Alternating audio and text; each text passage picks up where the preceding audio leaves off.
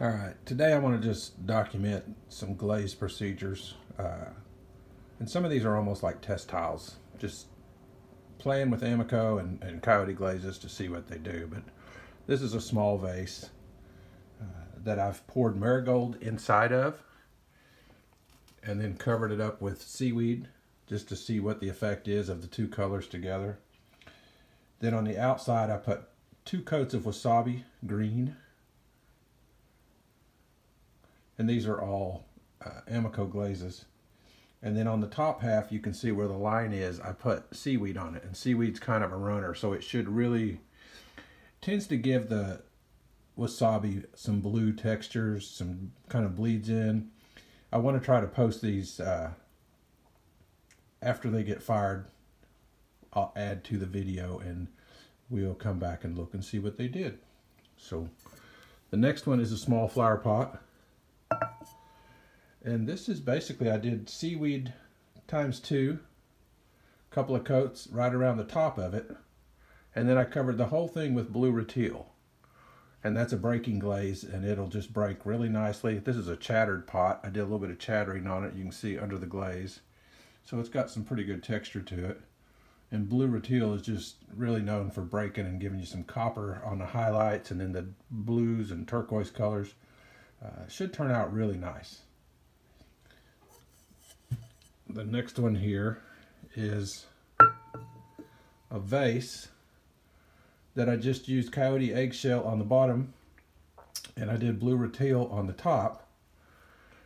And after looking at it for a day or two, I decided to put some drips of smoky merlot up here. You can see the drips on the inside and the outside. And I always love the way smoky merlot gives that real purple effect with the blues and the drips. It can really just make it nice. And then I've just dumped some globs and smeared some real thick oatmeal on it. And the oatmeal just tends to make things mesh and run a little bit. And I've gone down into the eggshell some, you can see, just so it's not just a straight line right there where that break is, and the blues and everything should kind of run into it. And this is just going to be a lot of fun to just see how it turns out. Real interesting to play with oatmeal, seaweed, some of those that run. Here's the next one, and this one is a glaze combo I've been wanting to try. Just a little hand-built bottle. But this has got a lot of different things. I covered it up twice with blue rutile, and then I did 1 coat of indigo float on top of it. And then I did stripes. I don't think we can see them. You'd have to really be able to see the light. But there's stripes, heavier stripes of indigo float of like about ×3 right in here.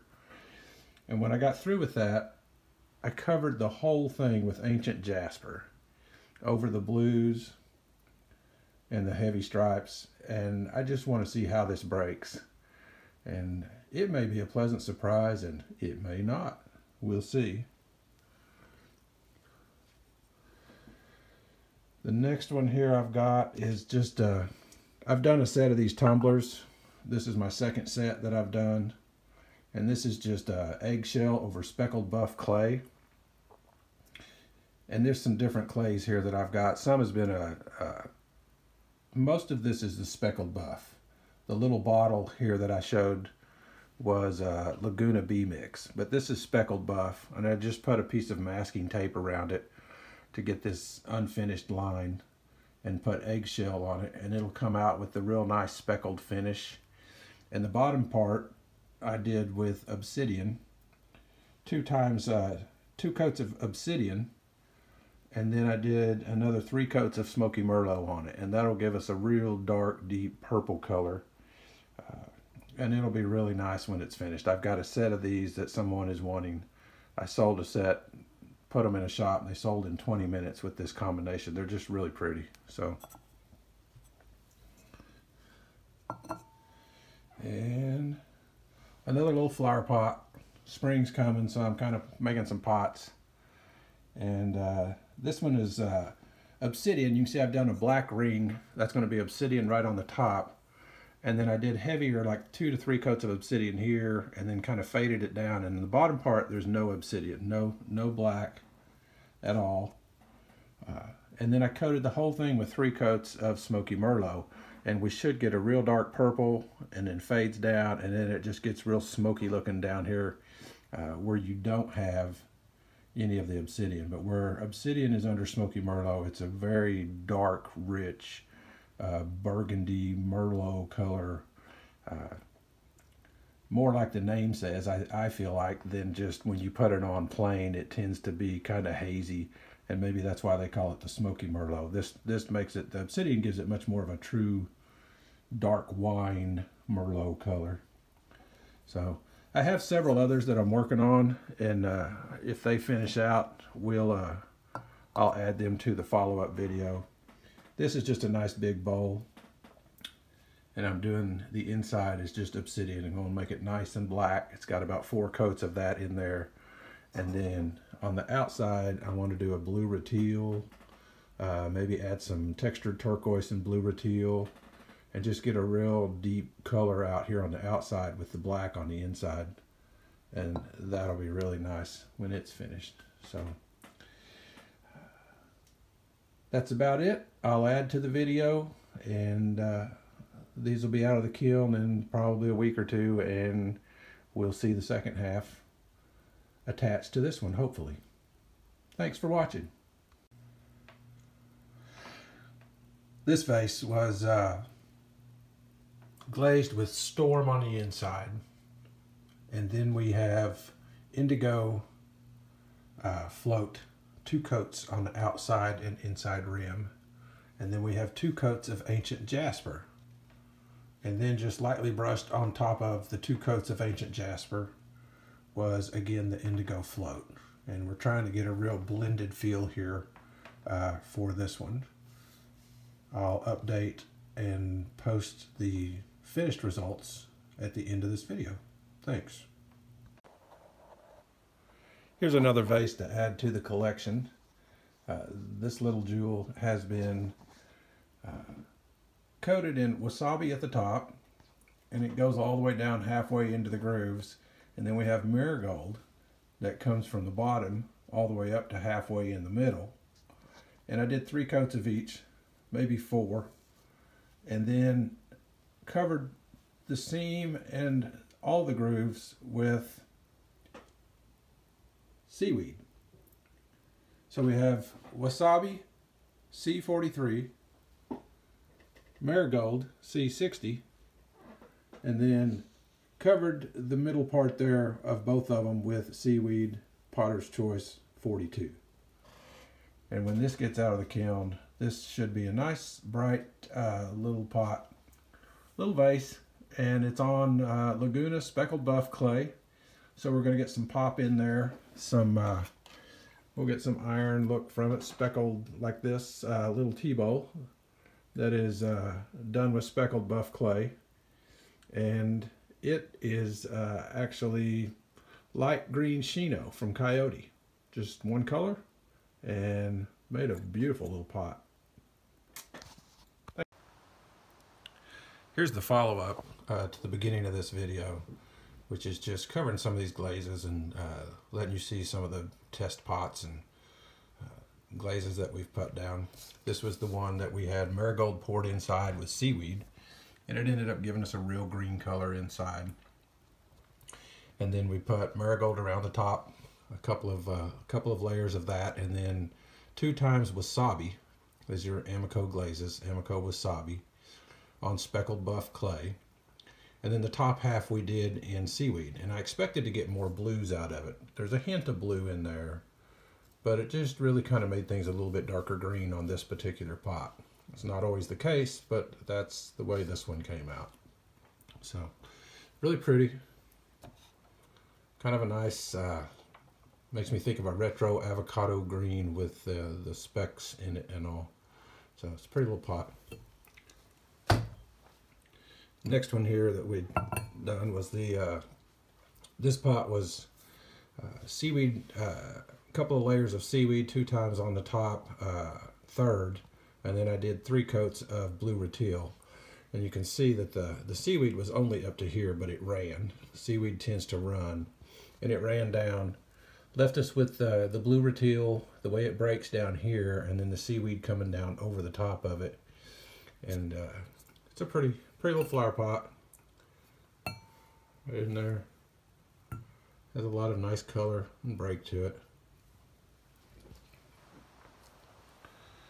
And then we have the vase, which was, it had blue rutile on the top, then drips of smoky merlot, and then the oatmeal dabbed around it to kind of help this run. And the eggshell, this was a coyote eggshell below, but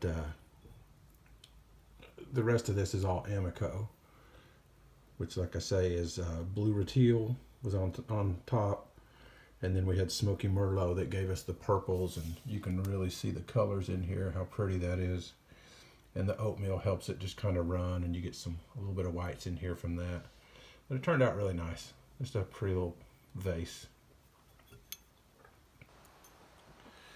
And then this one, the next one comes up real interesting. This was actually, let's see what we have. Blue rutile, 2 times blue rutile on this. 1 coat of indigo float. And then you can see there's a little bit heavier coats here of indigo float, so we got these stripes kind of in here. And then two layers of ancient jasper. And this is just a real interesting little bottle, hand-built bottle. But I love the way this ran, and it just really has character. A lot of character, a lot of break. You know, it's just really unique. Really unique. Here's one that I don't think I covered in the first one, but it's actually the inside and the top half of it. Let me get some light on that. Was indigo float, 3 times indigo float, which is the blues. And then the bottom half was eggshell, which gives us the specks in the white there for the speckled buff clay by Laguna. And then the rim and the seam up here was more seaweed to help it run. And then I put drips of seaweed and wasabi on the inside where you see the greens. And then the dark colors were drips of smoky merlot. And it's just a neat little occasional bowl, stash bowl, whatever you want to use it for. But it's just a pretty combination there of just giving it some drips and runs. So, and here's always a favorite is just the coyote eggshell on top, and then the obsidian covered with smoky merlot. Like I was saying, you get these real deep purples in this. Really nice. So that's to me, obsidian and smoky merlot always comes out a winner, and everyone seems to enjoy those purple colors. Here's again another one of those combinations where I put obsidian heavy on the top and then made it lighter as it went down, and then covered all of it in smoky merlot, and you get the real darks up here, dark purples. It starts to run a little bit, get a little bit lighter in here.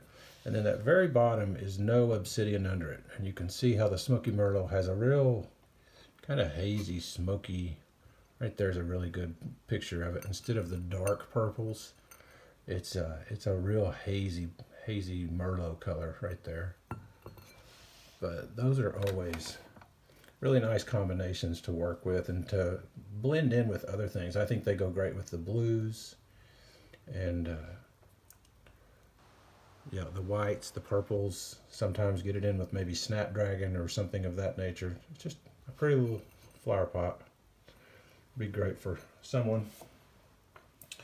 And then I have a couple of things here. Let's see, this was another one I think we did, which was always a favorite, is blue rutile over textured turquoise. And especially with this speckled clay, you get a real pretty color there with the little rust and break in there that you get with blue rutile.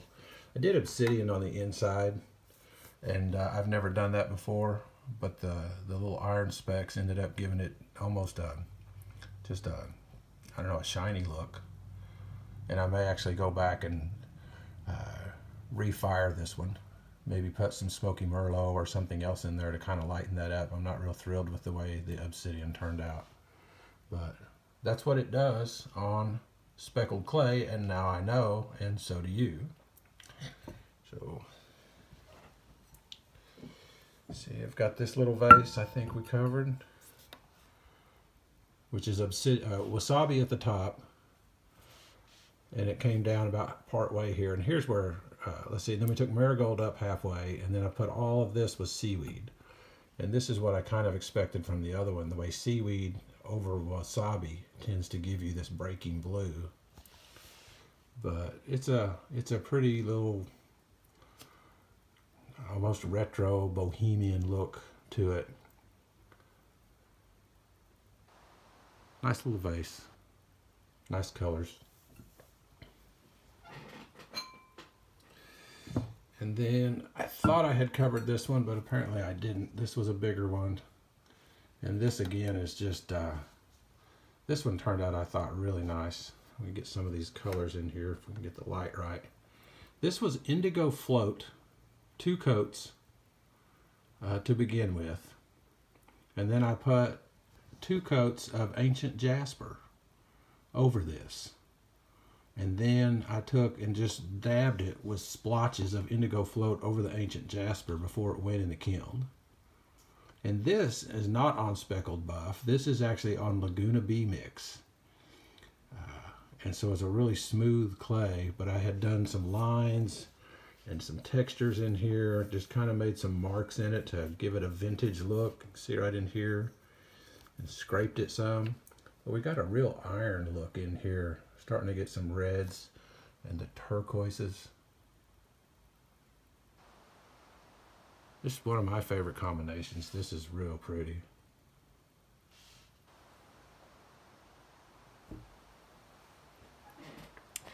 And the only one left, which I didn't cover either, but just a nice lidded jar with Laguna Speckled Buff clay and Coyote eggshell.